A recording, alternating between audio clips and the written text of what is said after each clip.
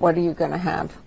I think I would get dumplings. Hi, sorry I'm late. Hot and sour soup. That's what I was going to have. Okay. Nice bowl of soup on a cold day. There you go.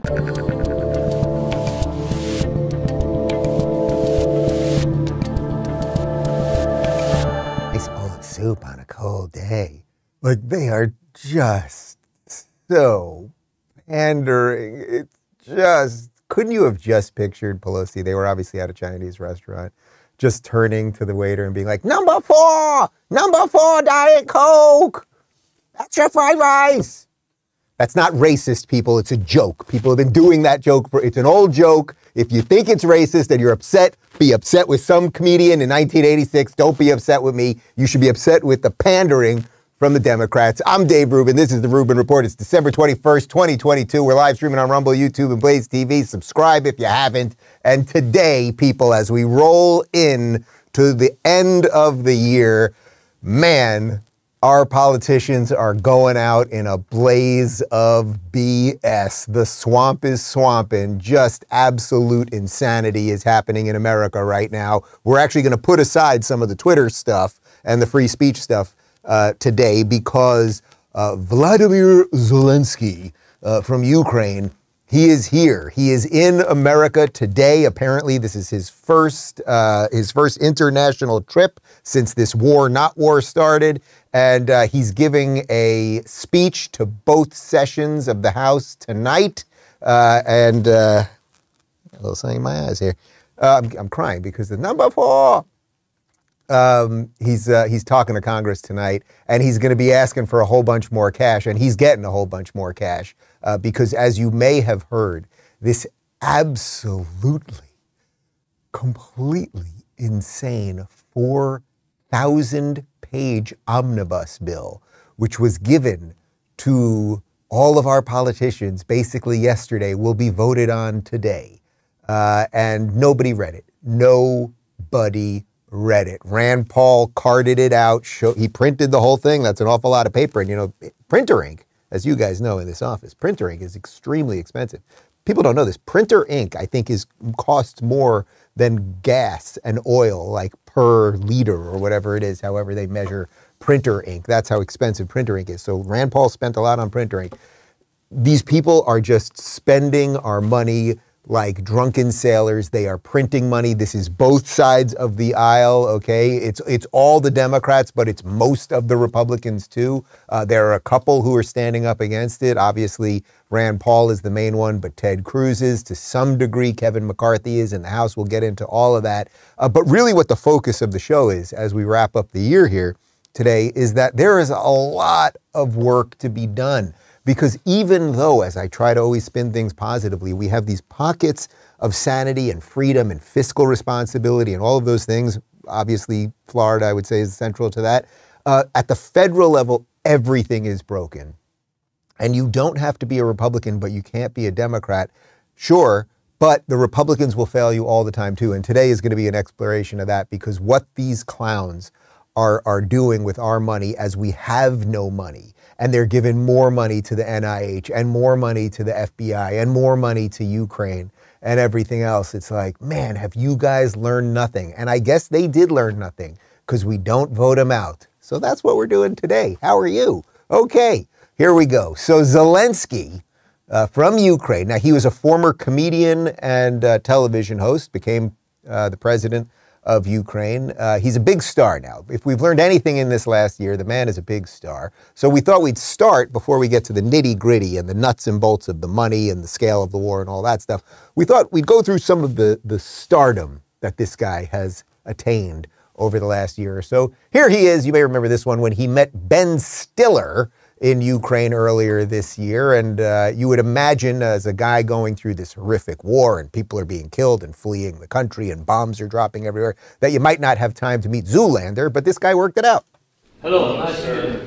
Really nice to meet you. You're welcome. Thanks for taking the time. Great honor for me. No. We know you very well.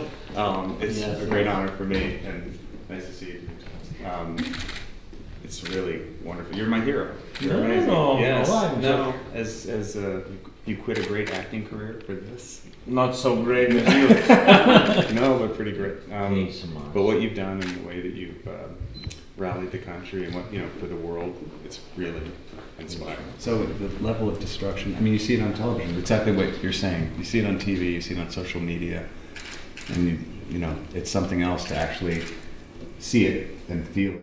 It's so perfect. Ben Stiller, you're my hero. There is zero chance that Ben Stiller knew who Zelenskyy was last year. Again, they are in the midst of this, what we're told is this really horrific war, and the country is collapsing, but they have time to sit down and chat with a comedian and, what's going on? How you doing? You're a great actor. I'm a great actor. Let's go through the shtick. It's just such silliness. And by the way, if he had anything of value to say, if there was any reason, like true reason to help Ukraine, that Ben Stiller was there, they wouldn't be doing it in front of cameras. They would be having private meetings. But the idea that they have to make the show of everything, that seems to me to be where we're at with almost everything at this point. The show must go on. It's not really what's happening in the world, what level of destruction there is, what's really going on in Ukraine. It's that the show must go on. Speaking of the show, Zelenskyy also managed to go on David Letterman a couple months ago, and a bomb apparently was flying by the area where they were filming, so they had to stop for a second because of the sirens, and Zelenskyy explained that to Dave. What was the siren indicating? На жаль, я повинен констатувати, що це означає сьогодні звичку. І багато українців звикли до цього. Я чому кажу на жаль, тому що я вважаю, що війна не має бути звичкою. Іноді дуже сильно звикаємо до сирен і навіть не звертаємо уваги. Yeah, they're so accustomed to them that David didn't have to get out of his chair. Don't worry about that. They're also in a train station there that they've lit beautifully. Looks like a Hollywood set. They're ignoring bomb sirens. Like, is anyone paying attention to any of this? But the show must go on, as I said, and here you see during the Grammys, Zelenskyy appeared and he spoke to the good people of Hollywood. Our musicians wear body armor instead of tuxedo. They sing to the wounded in hospitals, even to those who can't hear them, but the music will break through anyway. We defend our freedom to live, to love, to sound. On our land, we are fighting Russia, which brings horrible silence with its bombs, the dead silence. Feel the silence with your music. Feel it today to tell our story. Did I hear that correctly? Did he just say that musicians in body armor sing to deaf people in their hospitals and somehow the music gets through?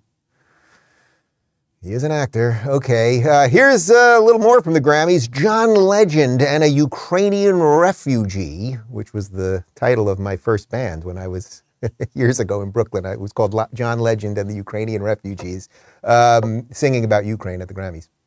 Rain down, freedom, rain down, till we're all free.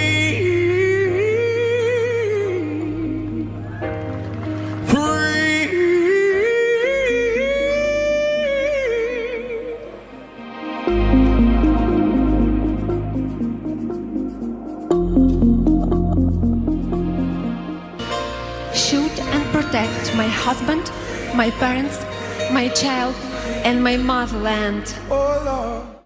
It's a show, guys. It's a show. By the way, I know I'm being a little tongue-in-cheek with some of this stuff. I'm not denying that Russia is bombing the hell out of Ukraine, and this has demolished the lives of hundreds of thousands of people. As a matter of fact, locals had an office in Ukraine that we don't have anymore, and several of our employees, we were able to help get them out. I can't explain exactly how we did it for obvious reasons, but some of them are now in the United States. And actually, we're at our holiday party at my house a couple days ago. So this is not to say that I have no sympathy for the people of Ukraine, but something else is going on here at this level, right? The people are all at this level, but the machine and the way it operates and the fakery and the show and all of that, that's up here, and that's what I'm poking fun at right now. Here is Zelenskyy and his wife posing for a Vogue photo shoot. Again, one of these things you would imagine at the height of a war, you have a lot to do, like, guys, can we move the soldiers this way? Do we have enough bullets? But Vogue photo shoot.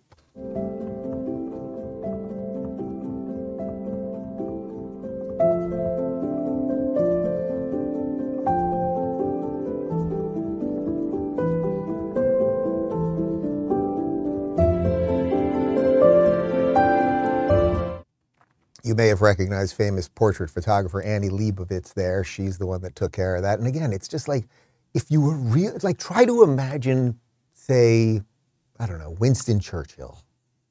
Winston Churchill. The Nazis are on the way, guys. The Nazis are coming. Excuse me, I'm trying to take a picture for Vogue, okay? How was that for a Churchill impersonation? That was, I'm trying to take a picture for Vogue, just a second.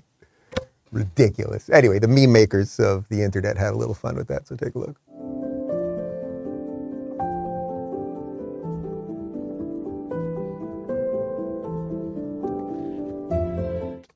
God, that woman scares me. Anyway, Zelenskyy also became Time Magazine's Person of the Year. Look at him like a Star Wars character. Everything is, this is what they do with everything now, right? It's one big face and then small faces around it, just like he is from Revenge of the Sith. Oh, lordy, lordy. Okay, so why am I telling you all of this? Because I want to show you first the show portion of all of this. This man is under no threat. He is obviously not worried. He is not starving. He is meeting celebrities. He's talking to the Grammys. He is in it with Hollywood. He's getting a shit ton, that's a technical term, of cash. His wife, can you confirm the number on this for me? I'm fairly certain went to Paris last week and spent $40,000 on jewelry and bags. We'll get the confirmation on that thing. But yes, Zelenskyy is meeting with everybody. You may remember this. Remember, we're in the middle of a war in Ukraine. For some reason, all of our politicians can just show up there. Nobody's wearing helmets. Nobody's worried they're going to get bombed. Here's Mitch McConnell in his tan pants just showing up and saying hi to Zelenskyy.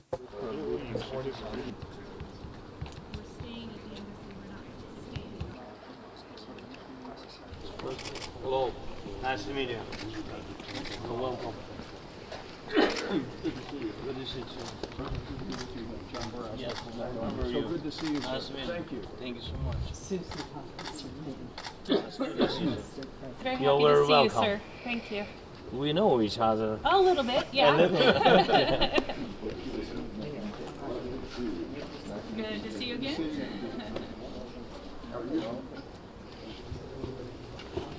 Yeah, please. And we invite our delegation also to join.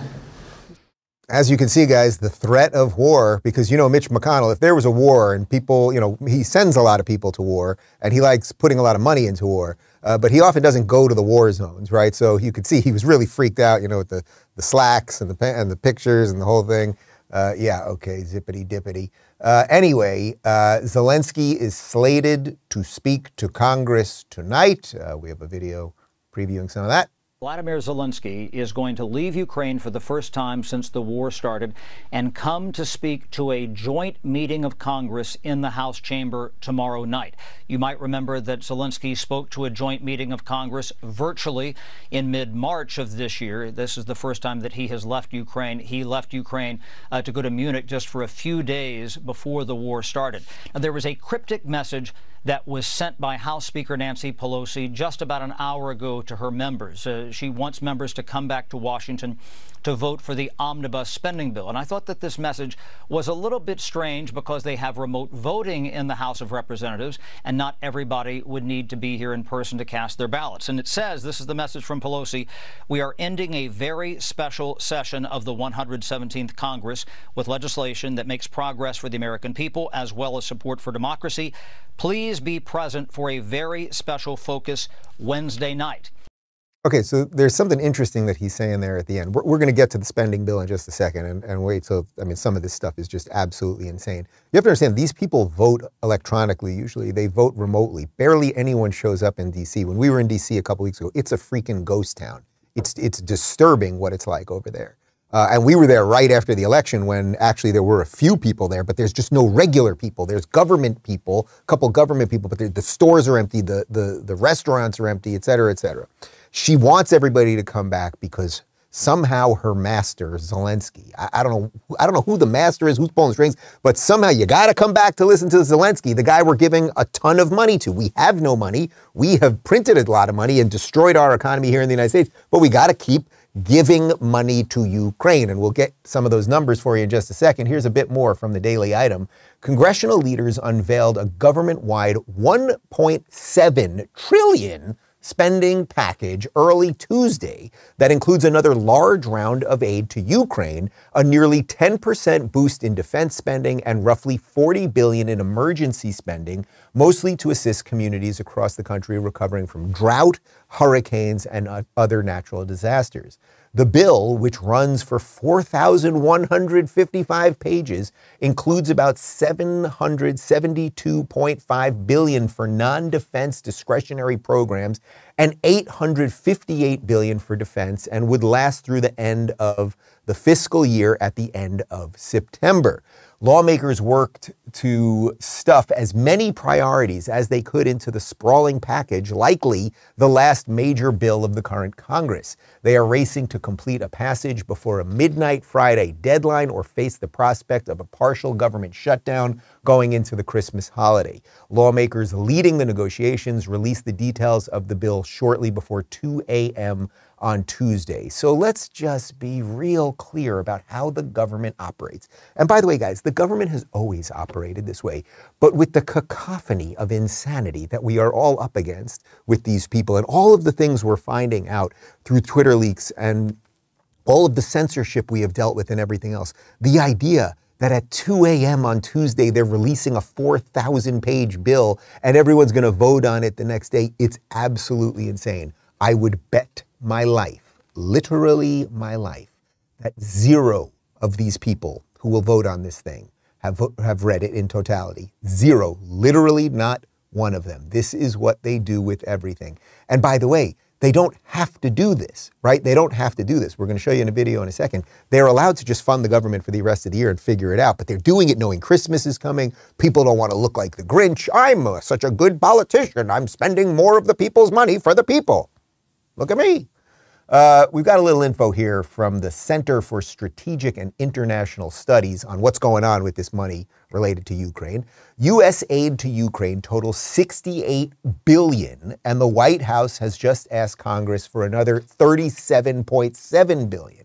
In the spring, the new Congress will consider aid in the context of the administration's proposed fiscal year 2024 budget. With these decisions ahead, it is worth reviewing how much aid there has been, what the aid does, and what the administration is requesting. Such a review turns up some surprises and will help clarify discussions about future aid packages. You guys may remember that we had Rand Paul on when they passed the last version of Ukraine aid, and all Rand Paul was asking for were receipts, right? He wasn't thrilled with giving them more money. He's a libertarian, he's more of an isolationist, generally speaking, but he wasn't actually completely against anything as far as I could tell. But all he said was, hey, we're going to give them a whole bunch of money. Could we see what they're doing? What are you guys doing with the money? Are you buying sweatshirts? Are you buying weapons? Are you buying video games? Are you buying crack? Like, what the hell's going on here? Crack is likely because, you know, Hunter Biden.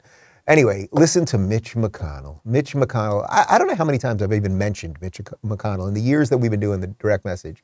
I barely talk about this guy. He looms large over Washington, obviously. He's part of the swamp. He is really, I mean, just watch this and tell me that this is how you feel. Making sure the Defense Department can deal with the major threats coming from Russia and China, providing assistance for the Ukrainians to defeat the Russians. That's the #1 priority for the United States right now, according to most Republicans. That's sort of how we see the challenges confronting the country at the moment. Providing assistance to make sure Ukraine can defeat the Russians is #1 on Republicans' minds?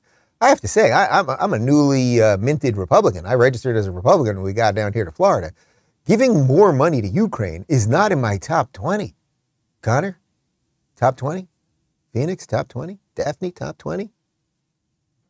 Daphne went like this, so we're going to say it's 19 on Daphne's. But that's still pretty low. Nobody wants to do this except you evil, sucking swamp creatures. You're the only people who want to do this. It is not the top of anyone's mind. How about the economy? How about the border? How about free speech? We could go through a whole bunch of stuff here. He's just awful, but he's so proud. He's so proud they've been able to jam through another spending bill with money they don't have. That's how good he is at his job. So, admittedly, I'm pretty proud of the fact that with a Democratic president, a Democratic House, and a Democratic Senate, we were able to achieve, through this omnibus spending bill, essentially all of our priorities. What priorities, and who do you mean by our? Our priorities? I don't think you mean the people's priorities, because I do not know anyone that thinks that funding Ukraine anymore to defeat Russia, whatever you think defeat means. And by the way, when you get pretty close to defeating the guy with nukes, he might do something crazy, which is kind of what I'm starting to think all you people want, because you're losing control at such a rapid rate. And so many people are waking up so fast that you're kind of like, let's get a nuclear war going, because that'll distract everybody. And I wouldn't put anything past these people.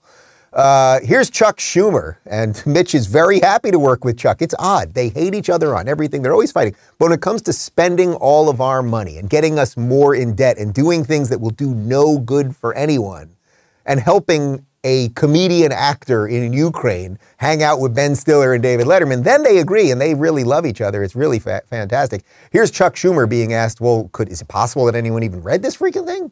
Sure. How is it in a functional process to drop a 4,100-page bill this morning, expect to vote on it tomorrow? Most of Congress hasn't had a chance to review this. Look, the bill has been carefully worked on by the Appropriations Committee for a very, very long time. Most of the provisions of the bill were well known weeks and weeks and weeks in advance. And getting this bill done for the American people, which really matters, is the most important thing. Yes. God, everything he says is a lie. First off, this does nothing for the American people. This will make everything worse for the American people. He is not for the American people. McConnell is not for the American people. If I'm an American, you people have nothing to do with any of the things that I believe in. And man, the swamp has to be drained. Like, they're making more of an argument for Trump than Trump can make for himself. That's really what's going on here. It's incredible what these people are doing. Also, this idea that it was bounced around the Appropriations Committee so everyone knew what was in it. You know, it's funny, I would say I'm a fairly astute person when it comes to watching the news, and I pay attention to these things. I'm on Twitter. I have the phone in my hand all the time. I never saw any of this stuff. Why didn't any of this stuff get leaked? Remember when Roe v. Wade decision, that thing got leaked. We never found out who leaked it. That's kind of weird. But everything gets leaked. Everything is leaked to the New York Times. But somehow all of the spending, that didn't get leaked until they released it at 2 a.m. That's what they do. And also a 2 a.m. Tuesday release. You know who else does that? When Google and Apple update your terms of service and they tell you subtly that you're going to lose some rights or some free speech or some ability to do something, or they're going to do something shady, or they're going to track you. You know what time they do it? 2 a.m. on Tuesdays. That's pretty much how this thing works. Anyway, here's Joe Manchin, who people think of as a somewhat sane guy, and occasionally he is, despite being a Democrat. Here he is going after Kevin McCarthy, because Kevin McCarthy's actually trying to stand his ground on this thing and say, hey, guys, let's fund the government for the rest of the year, but let's not sign off on this crazy bill. So credit where it's due. McCarthy's trying to do the right thing. Manchin, who Republicans usually think is pretty decent, well, take a look. I don't know if you saw, but Kevin McCarthy, who is really trying to get the votes to become Speaker, he said that if any Republicans in the Senate vote for this omnibus spending bill, $1.7 trillion, then their legislative priorities will not be heard in the House when he is Speaker.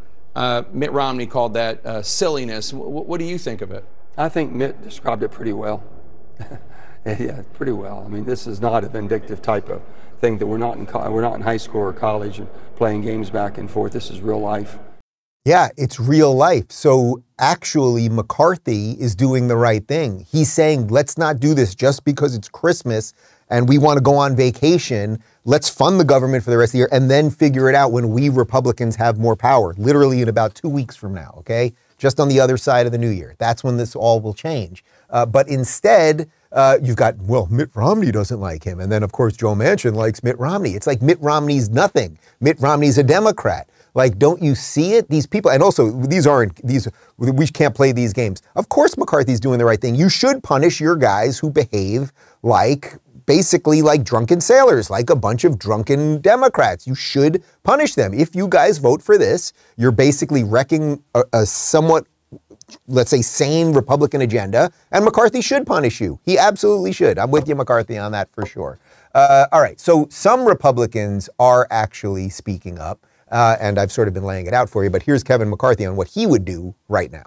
Voters have voted to change. The Republicans would be in power in 15 days. So why wouldn't we simply do a continuing resolution, fund the government into the next year, and then we'd have an opportunity to actually cut spending? They are going to increase. They're going to increase by more than $100 billion after all the increases they've done before. So now the baseline when we take over is going to be $100 billion more, adding more to inflation. These two senators, Leahy and Shelby, won't have to face the voters because they're leaving. They won't even tell us what the numbers are, and they're going to show a bill that are thousands of pages that nobody can read. And then what the Democrats did was to pass the continuing resolution right up to Christmas and pressure us to pass this bill, which is wrong. We should hold off and let Republicans help us secure the border in funding this government. The Republicans are about to have some power, as he said, in 15 days. The Republicans are about to be able to do some things. And all of these sellouts, Mitt Romney and all the rest of them, they are going to sign this thing. The thing's going to pass. Like, it is what it is. It's entropy. The government constantly works with entropy. It just moves and moves and moves and moves. And a bunch of us try to fight it, and you can get little wins here and there. But the thing just moves, right? But McCarthy's absolutely right. Get us to the end of the year, we'll take over, and then we could do this. We could rip the freaking thing up, and we could figure out other ways to fund things instead of just endlessly spending and funding the war and funding these agencies that have worked against us, the American people, and everything else. But, you know, there are one or two sane people in government. I usually put Rand Paul at the top of my list, and yeah, Rand Paul's not happy about it.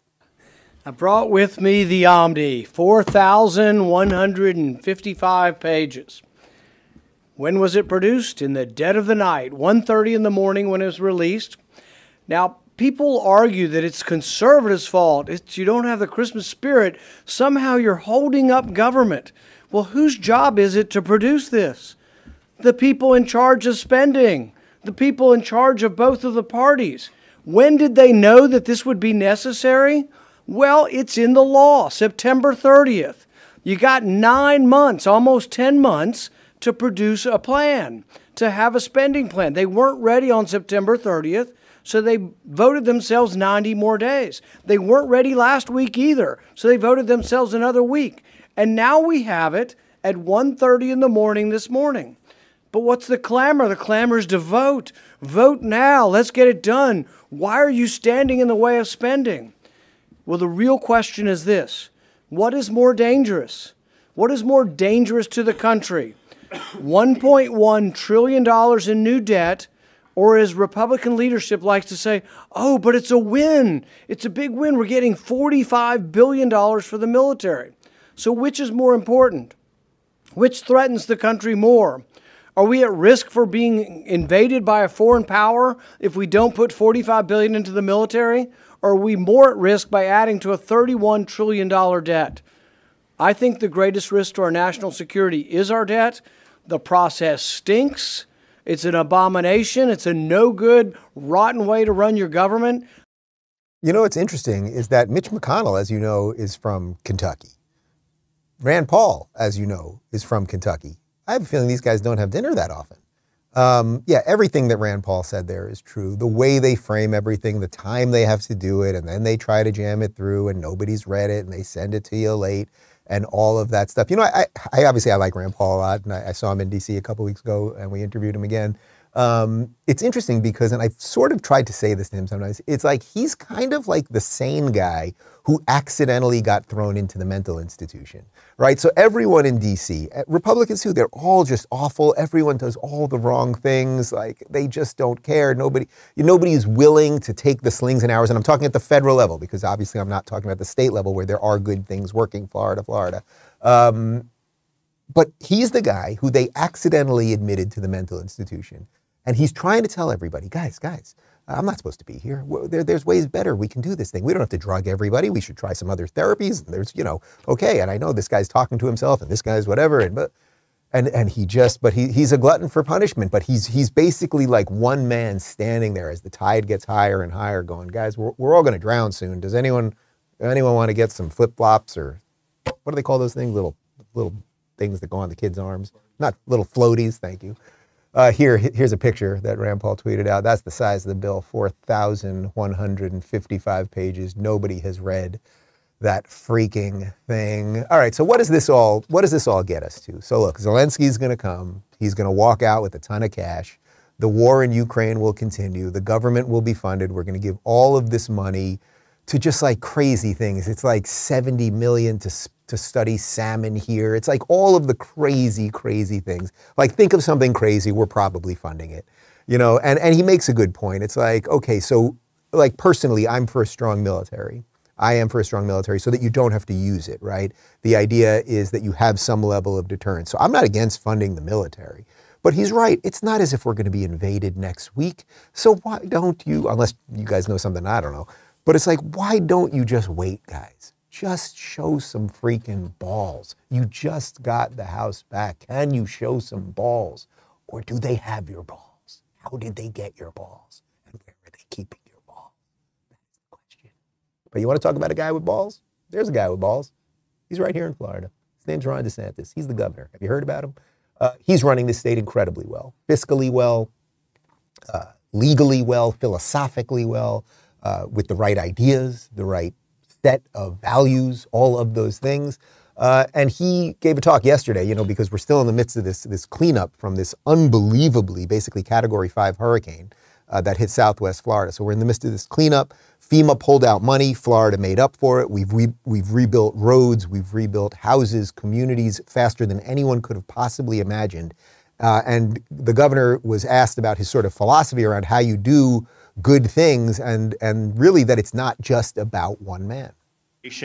And we've been able to, I think, attract a lot of really, really good people, and people who, when you're in these positions, you know, these are folks that are really dedicated to the cause, and it's important because, you know, you can have great policy, can have a great vision, but you got to have people there that believe in it and are going to implement it and not try to undermine it or undercut it. And so we've had great buy-in, and we've had a lot of people that have really put the mission first. And I think that's part of the reason, you know, we've been so successful. I mean, I can sit here and do the press conferences, and I'll get more cameras than some of the other people who work in state government. But, you know, if I had to build the bridge by myself without having people who were willing to get in there and heed our directives and really work hard to implement our vision, you know, it wouldn't have happened as quickly as that. So all that's very, very important. And I think we've created a very positive culture of a can-do spirit. And isn't that something like in stark contrast to McConnell? McConnell, just the tone with which he talks. The number one priority for Republicans in America is keeping Ukraine safe against Russia. And it's like, actually, you know, there's an awful lot of Republicans down in South Florida, for example, who want their bridges rebuilt, want their communities back up and running, want to get their stores going and electricity and everything else. And what's really good about what DeSantis is doing there, he's saying, I'm going to get the cameras no matter what. I can't do this. I can give speeches. I can respond to reporters. But we need good people there. And what's also interesting, a little subtext to that, he said, we will attract good people. And it's not that you just have to believe in the vision, you have to implement it. And it's like, it's actually happening because people are moving here. Good people are moving here and bringing skills and bringing their families and their values. And it's happening here. So it's working at a certain state level. But the federal thing, man, it is freaking effed up. And Zelenskyy is just going to walk out of here with cash. And remember, FEMA cut the aid to Florida, right? They cut the aid to Florida. It was, I think, $25 million. It's not much. Florida made it up. But we're going to give this guy a couple more billion. It's what, 37 more billion after the 68 we've given him already. And it's like, are we winning the war? Is this doing anything for American interests? Putin's not a good dude, and it's not good to invade your neighbors, and every country has a right to defend itself. But what in the high hell are we doing here? And if the Republicans have not learned at this point that people want them to stand up against this is the thing that people want them to stand up for, that, as I said earlier, they're doing Trump's job for them. Because the average person's going to go, wait a minute, we can either have these McConnell types and fund crazy wars and spend all this money we don't have, or Trump. And he's not even on Twitter anymore, so we don't have to worry about the mean tweets.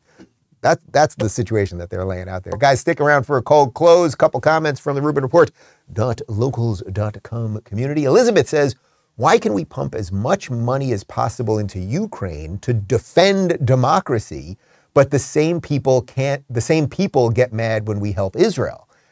This is endless. It's so interesting because to me, if you were asking me what would you do, right? So I've been complaining about what these people do.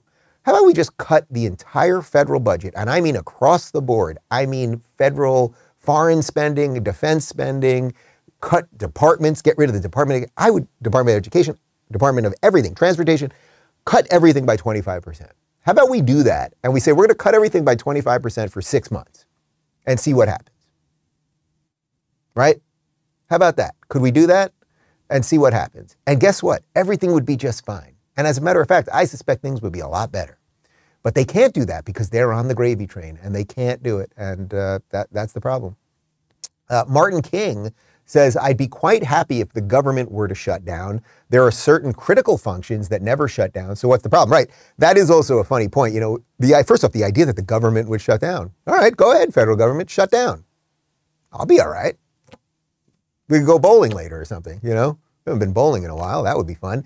Shut down. We don't need you. In a weird way, that's why they very rarely shut down. When was the last government shutdown? Can you check on that? I remember one maybe was it 2019? So we did do a temporary one for a couple days. It's like, let the government shut down. Okay. The reason that they don't want the government to shut down is because after 3 days, you might be like, what do we need those guys for? So they have to keep funding the nonsense so that we think that we need it. Guys, if you have not subscribed, please do at rumble.com/Rubin Report and join us if you want to live chat during the show and much more at rubinreport.locals.com. By the way, Friday will be our last show of the year. We've got a couple year-end shows and best ofs and everything else coming out Christmas, but we're not, Christmas week, but we're not going to bludgeon you with a ton of stuff. We'll have a bunch of announcements on Friday. Oh, and we are going to announce, one of the announcements on Friday will be that, yes, we are moving, we're helping somebody move from Cali, likely to Florida. That's the idea. We've got a whole bunch of people that have resubmitted their stories on Locals, and we are going to pick somebody, and we're going to throw in some cash, and I'll see what I can do. Pay for a moving truck, this, that, the other thing. We'll figure it out. So stay tuned for that on Friday. We leave you, we didn't say his name once during the show today, with the elderly man pretending to be president. Look, and I want to thank a good friend of mine, Michigan Governor Gretchen Whitmer. You've got a backbone like a ramrod. And of course, I know you've had an incredible role model in Marikisha Lance Bottoms. She's got a backbone like a ramrod. The Vice President of the United States, Vice President Harris. How's she doing? You're almost 2 years in. How's she doing? She's doing great. She has a backbone like a ramrod. But the truth is, she's the strongest person I know. She's a backbone like a ramrod. I see the world from where I grew up, like many of you. I grew up in Scranton, as I said. My mom taught me. My mom had a backbone like a ramrod.